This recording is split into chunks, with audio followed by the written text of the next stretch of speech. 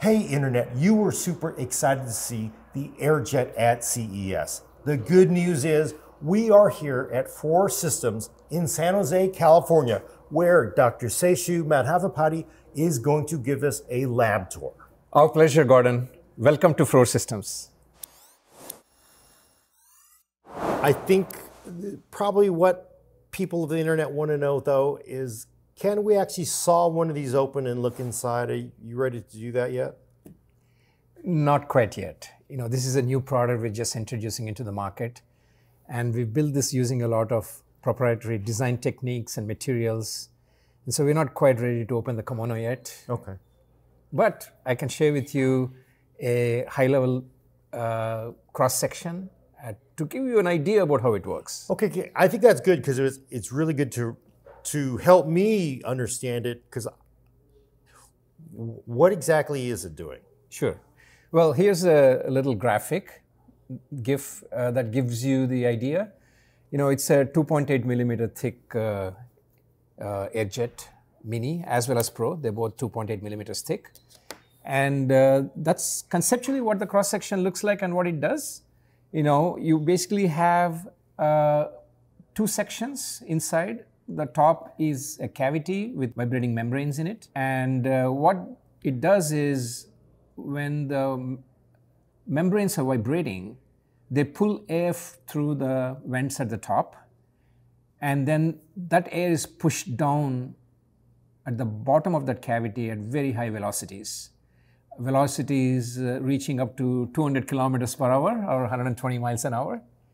And those jets of air, they're pulsating jets of air, are impinging on the copper heat spreader at the bottom of the AirJet. And that's where the heat extraction is happening. So the principle is that you would attach this copper heat spreader to the hot surface. So the copper heat spreader gets as hot as the surface you're trying to cool.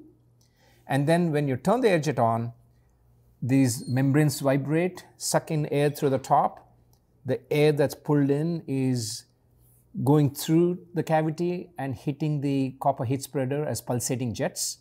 And using a principle called jet impingement, we are able to extract heat with high efficiency from the copper heat spreader. And then the hot air exits through a spout at the left. And the air that is exiting is saturated with heat, which means that the exit air temperature is the same as the temperature of the copper heat spreader. So it's a highly efficient way of removing heat.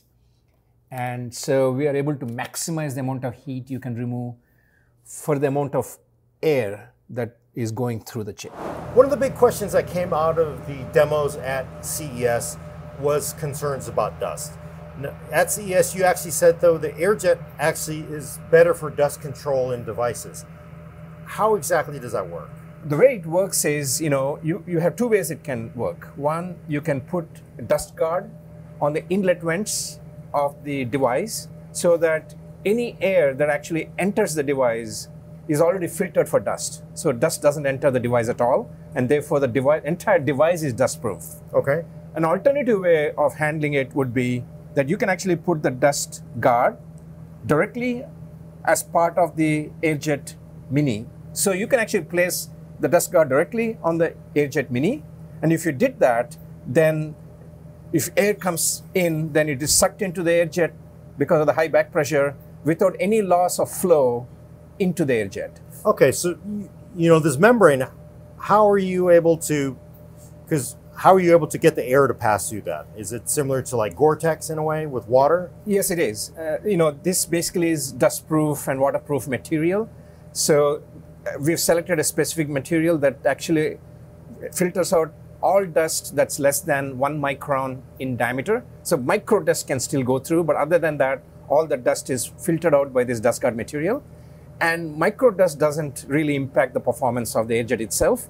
Just as air comes in, gets saturated with heat and is ejected out, the dust just passes through as well along with the air. Okay. And so anything that's more than 1 micron is filtered out, is not entering the chip, and anything that is smaller than a micron will just get flushed out along with the air. So and that's actually what we're going to see tested here. We do extensive product and reliability testing in our labs. Our volume manufacturing fab is actually in Taiwan. but the entire design of the product and also the life cycle testing in order to ensure that the product is reliable is done here. So you're here in our R&D product reliability testing lab. And one of the tests we do is using dust. And here's a chamber. And you can see that we've got fine powder and a bunch of AirJet minis that are running. And we have a fan that blows the air continuously. And we run this nonstop for 10 days in a highly dust-filled chamber. And we make sure that at the end of the 10 days, there's less than 5% degradation in performance of the AirJet. So we do extensive testing of all sorts in order to make sure that the product is reliable and has a 5-year lifetime. One of the misconceptions I think that was out there is that this simply is a fan. This is like a fancy way to make a fan. Is it a fan or is it not a fan?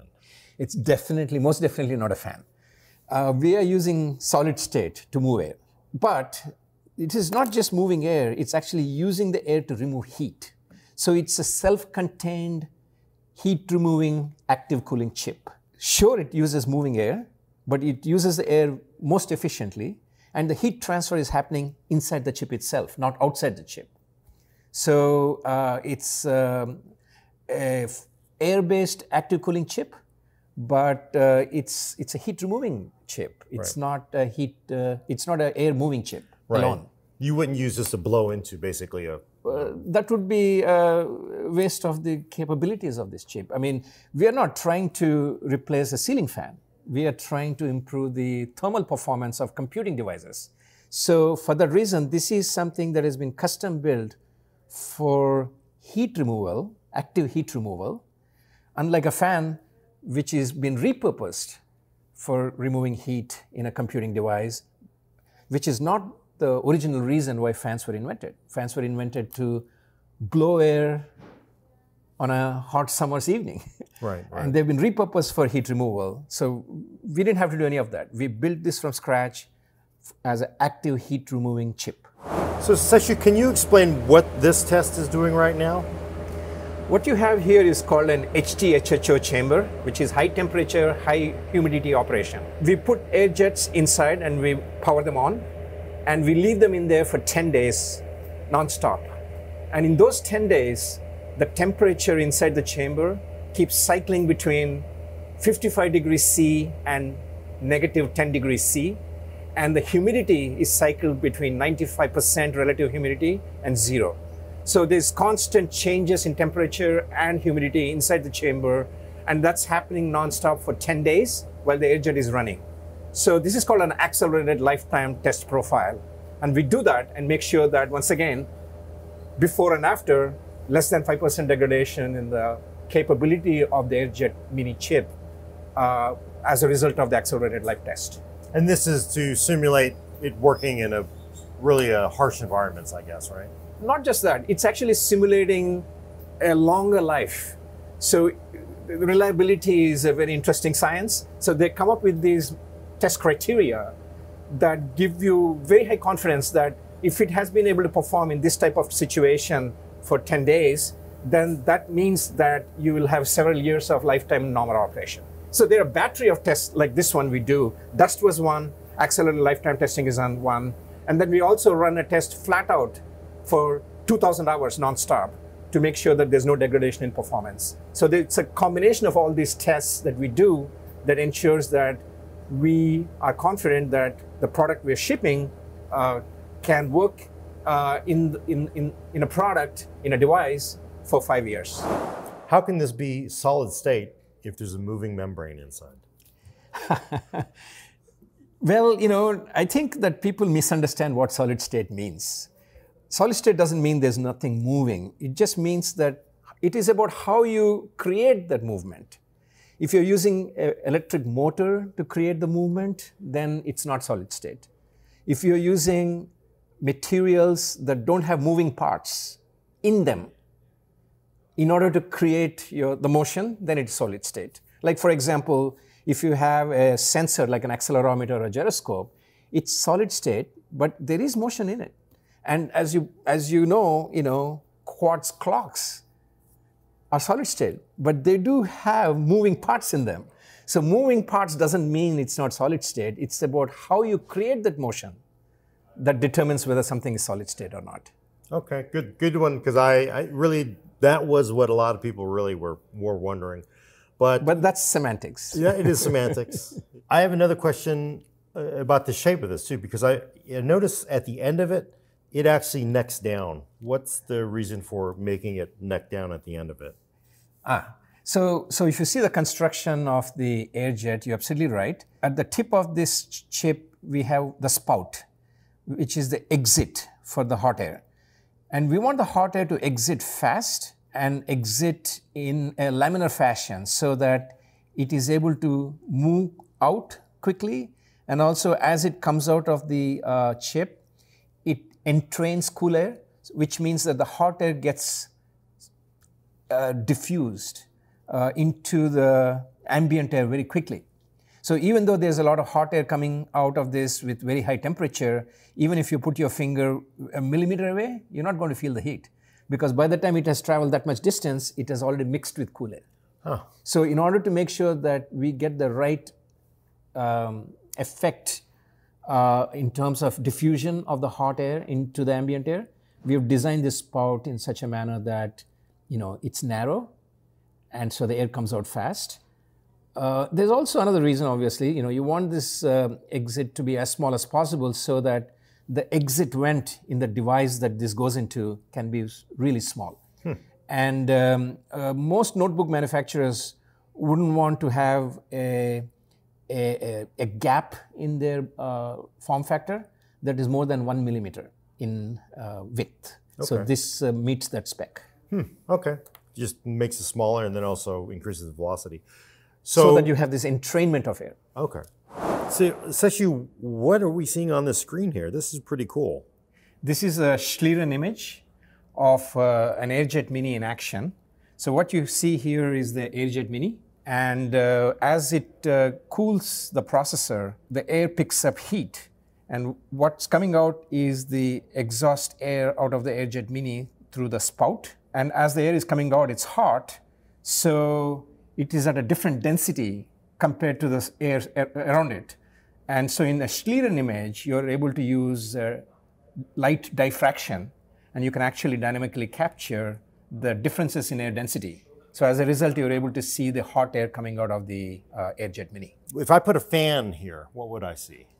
You don't see anything because there is no difference in the temperature or the air density, because fan itself is only an air moving device. You can't capture air movement using Schlieren unless there is a temperature difference. So that, I think, actually comprehensively proves that AirJet is not just an air moving device, it's a heat removal device. It's an active heat removing chip that uses air. So cool air goes into the chip and hot air comes out, and what you're seeing here is the hot air coming out.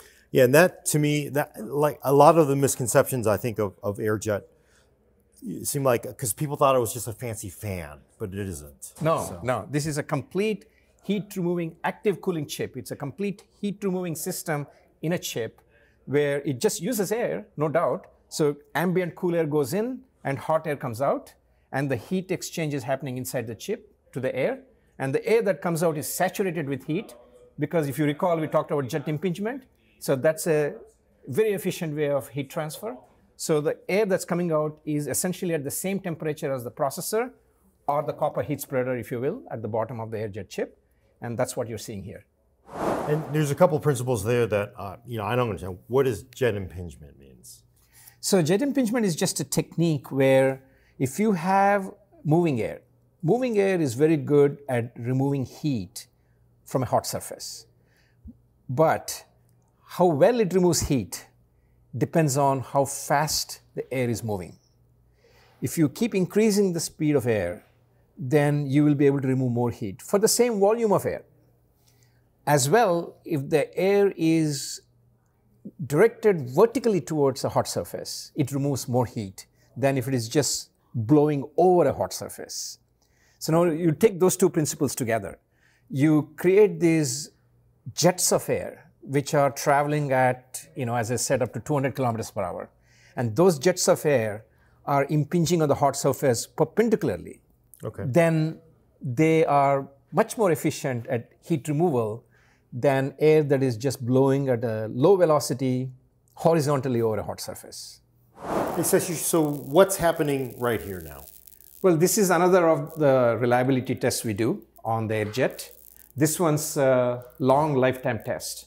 Now you've seen the high humidity, high temperature chamber, and you've seen the dust. A third one is, just running it flat out. In this test, we run the AirJet for 2,000 hours continuously. And that's about 3 months of continuous operation. And we once again make sure that the performance of the chip has degraded, if any, less than 5% after the 2,000-hour test. And that has to be true of 100% of the devices. And these look like scales. These aren't scales. No, these are hot plates. So we are emulating the performance of the AirJet inside a notebook, for example, by putting the AirJet on top of a hot plate. And it's at 85°C, which is essentially what the die temperature would be typically. And then we are running them at 100% operation. And we do that nonstop for 2,000 hours. Seshu, I do have one other business question, and that is I've seen a lot of technologies that really are impressive and wow you, but if they can't make business sense, it's a tough road. You're going to be going up against fans that cost 50 cents, 75 cents, $1. Are you going to be able to really pit this product against those commodity parts that you can get really cheap? I'm just wondering as a business sense. They're not 50 cents. Oh, okay. but it's a good question. Ultimately, this is not a commodity. This is a new cutting edge technology that we're just introducing into the market. So off the bat, it's certainly going to be a little bit more expensive, I would say, than a fan, but not prohibitively so. So we are working with device manufacturers right now, and it makes perfect sense. The cost structure makes perfect sense for them to use it in notebooks and also in all these other devices that I talked about. Are we as cheap as a fan? No. But is it priced that would be reasonable and acceptable by the device manufacturers? The answer is an emphatic yes. Okay, so we've seen the AirJet in a lot of other demos, but it doesn't matter to you. Put it in the laptop, and you actually have a couple laptops to show off the AirJets in action, right? So That's can right. you tell me what's happening? Sure. So here we have a 13-inch laptop, ultra-thin laptop, and the one on the left is off the shelf, and it has a fan in it. When you run the Cinebench on a steady-state basis, the CPU power that is supported by the fan and the thermal solution is 12.5 watts of CPU power. And that's the steady-state performance. We've been running Cinebench here for a while. What we've done is taken the same laptop, removed the fan, and retrofitted it with 3 AirJet Mini inside the laptop. And we are able to sustain 15 watts of power for the CPU. So you're seeing a pretty decent bump up in performance. And of course, at the same time, the one with the AirJet is completely quiet. And of course, the fan makes noise. The reason that we only put 3 AirJet Mini in this is because when you're retrofitting, the space that is available is not ideal for putting in AirJet Minis. So we could only squeeze in 3, even though there was plenty of space left over, because it was just not the right shape for us to put a 4th AirJet Mini. But apples to apples, if you actually utilize all the space that is taken up by the fan, a fair comparison would be 4 Mini, because in the same space you can put 4 Mini. And had we been able to put 4 Mini, we would have achieved 20 watts of CPU performance. So 12.5 to 20, noisy to quiet. And I will say, even this is actually fairly quiet too, right? The fan, I mean, it is noisier because this feels completely silent, but I kind of wonder if you go to a bigger laptop that is tuned to be higher performance, right? You're absolutely right. This particular laptop has chosen a lower RPM operation for the fan in order to keep it quiet. So if you cranked up the fan to a higher RPM, you could push the power for the CPU to 15 watts. But it's going to be really noisy. Right. But you are going to be hard-pressed to get better than 15 in an ultra-thin laptop, 13-inch using fan, whereas with 4 Mini, we can go to 20. And that's actually what you have in one of these laptops, right? That's right. So here's another example of a laptop. This is a 15-inch laptop. And in this laptop, we've been able to put in 4 AirJet Mini. And you can see that with 4 AirJet Mini, you are at 20 watts. So if we were able to put 4 in there, we would have gotten that to 20 as well. Right. So with 4 AirJet Mini, it is in steady state. The CPU package power supported is 20 watts. And that proves the point that we can get to 20 watts with 4 AirJet Mini. And I think to me, besides the thermal messaging, the difference is noise, because I can hear this laptop from a few feet away. That's what we typically get in a lot of it's still really thin, but the fan noise is what kind of drives people crazy sometimes. That's correct. That's correct. So the whole point is we are saying you don't have to compromise on noise. You don't have to compromise on thickness of the laptop, but yet you can improve the performance. This particular 15-inch laptop, we put 4 AirJet Mini to show 20, but you could also design a 15-inch laptop with 3 AirJet Pro. And if you had 3 AirJet Pro, then you would get 28 watts in the same form factor. With the fan, it's at 17. So with the same space, same XY area, you can put 3 AirJet Pro and you can get to 28. So from 17, you're going to 28, and at the same time, eliminating the noise.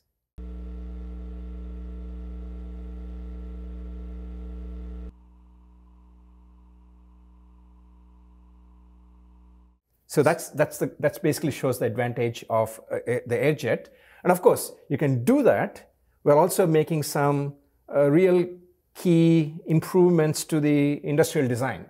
You don't need to have vents at the bottom of the laptop anymore. And also, you can make the device dust-proof and get the same performance. And actually, that's a really good point, because I think this kind of makes a good point here. This is the same smaller laptop. The 13-inch laptop. That's right. 13-inch laptop. So this is the fan that goes into the 13-inch laptop that it currently ships with. And what we've done is we've taken that out and replaced that with 3 AirJet Mini. You can see the dust guards with 3 AirJet Mini. But you can see that the area that's taken up by the 3 AirJet Mini is actually less than the fan area. It's just an odd-shaped fan, so we couldn't put a 4th. But in the same area, XY area, you could actually put a 4th AirJet Mini. That's the point I was trying to make. But also with the fan, you have all these holes at the bottom. And this is the reason why dust goes in, because of all these holes at the bottom. What we do when you have an AirJet Mini system is you can completely block it with over here, so you can see it, right? So it's completely blocked. You blocked it for your demo. There's no reason for us to have those anymore. Obviously, if you're designing with AirJet Mini, you would not make these holes because it's actually expensive to make these holes. CNC is expensive. So you don't need the holes, but what we did was, because the holes were already there, we just covered it with opaque material so that there's no air going in through those vents. Right, and the interesting thing to me is, like, almost every laptop I've seen has fan vents on the bottom. That's correct. And the classic point is you put on your shag carpet or your pillow. A lot of people, they put on their comforter and their editing. That's a problem because you just blocked all those fan vents, right? That's correct. Actually, nowadays it's more important than ever that your laptop works well on a comforter. And when you have inlet vents at the bottom, it's actually a terrible idea to put it on a comforter, because the inlet vents are at the bottom, they get completely blocked. And what happens when you put it on a comforter is then the fan revs up in speed, trying to compensate, but still it can't. So it keeps thrashing. It gets faster, louder, but it doesn't really create any airflow because all the inlet vents are blocked. And so then the whole notebook gets hotter. So it's really counterintuitive, but when you're in a comforter and you're in bed, your laptop might become hotter and noisier and less performing. Yeah. It's a classic story, right? Because a lot of people run into that problem. But with AirJet, you can suck air in the sides, or? That's correct. So our design, guideline really is, right here in the center at the back, right here at the center of the back, you would have the inlet vent if you're using AirJet. Nothing at the bottom. Okay. Right here at the center of the back. So the air goes in through that. And you also cover that vent with dust filter material, so that even though there's actually a vent and air is going through the discrete vent at the back, no dust is going in because you can cover the vent with dust-proof filter material. Right. The same material that I showed you that we put on the AirJet itself, you can also put on the inlet vent. And again, you couldn't do that. You couldn't put the dust-proof material in a laptop with a fan because not enough back pressure. That's correct. Of course, the big question for a lot of people too is when are we going to see this in a product? As I told you at CES, we are working with several device manufacturers as we speak, designing this into their future devices. And you will see products coming out, commercial products coming out into the market later this year.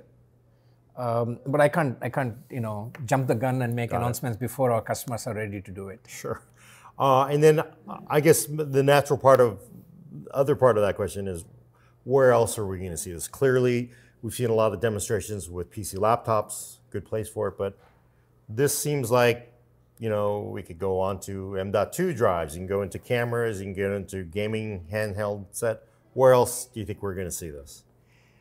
We are seeing interest from several markets as we speak. We started off with notebooks, and I've seen the demos. This one right here is the notebook where we've got 4 AirJet minis in it. If you replace if instead of 4 AirJet mini, you put in 3 AirJet Pro into this, then you can get the CPU power up to 28 watts. Those are the 2 popular configurations that we are currently working on. 4 AirJet mini getting you to 20 watts of CPU power, or 3 AirJet Pro getting you to 28 watts of CPU power in a notebook. So that's very popular.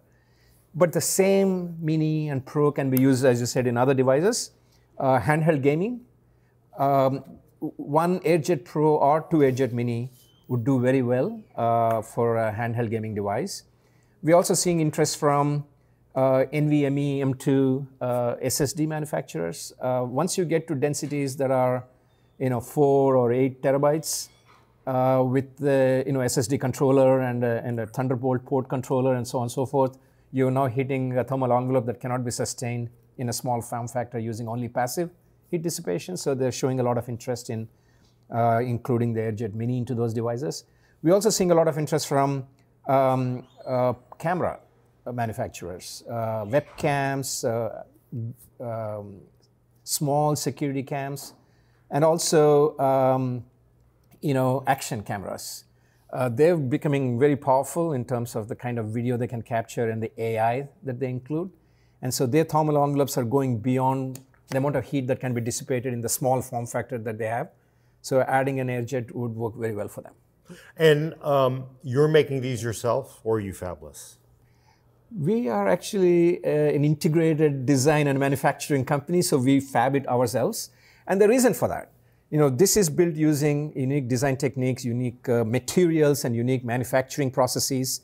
So there isn't a fab out there that knows how to do this. We built this process technology ourselves. And so we built the fab that manifests our process technology ourselves. So we have a fab in Taiwan where we're fabbing it. But as we scale, we absolutely do intend to have manufacturing partners that will help us to scale much faster than we can do ourselves. Another interesting segment we are seeing a lot of interest in is mini PC. There's no display, right? It's just a mini PC. And so you can connect a keyboard to it and connect a display to it and make it into a PC. So the mini PC market is pretty interesting because they want it to be really small, like a hockey puck, but at the same time have very high processing capability. But they got to solve thermals. And no one wants the mini PC to be noisy. So adding AirJet in it is a perfect match. So basically anywhere where there's a really hot CPU, GPU, or sensor, it feels like this is like a perfect application for it. We think so. As I said, right now, we are operating in the 10 to, let's say, 30, 40 watts as the overall processing power that we're able to support in this generation with AirJet Mini, AirJet Pro. This is scalable, so you can put 4 AirJet Mini or 2 or 3 AirJet Pro and get to supporting that type of CPU power. But some of your gaming applications, you need a lot more than that. So we do intend to address that kind of performance requirement, but in subsequent generations of products, we're not quite there yet, but we hope to get there in the coming years. Okay, because that's obviously people want to know, can I cool my video card or my desktop in this? But we're not there. That's getting too far down the road, I guess. Yeah, I mean, this is a first generation product. We just introduced it. And we are using techniques to build this that are semiconductor technology based. We also use a lot of techniques from the display industry that we repurposed for this particular product. So all of those bode well for us to be able to continue to innovate and improve performance year on year at a pretty significant clip. We would like to, bring the same, expectation that you have in the semiconductor industry at large. Everybody expects things to improve 30, 40, 50% one year to the next. We believe we can achieve the same, but we're just beginning that journey. Anyway, thanks for having us down here, showing us all this great stuff. We really hope to see it in action soon, and hopefully we'll see that on PCWorld's YouTube channel. So come back to PCWorld's YouTube channel for more videos, hopefully covering products from Frore Systems, as well as other awesome things in the PC ecosystem.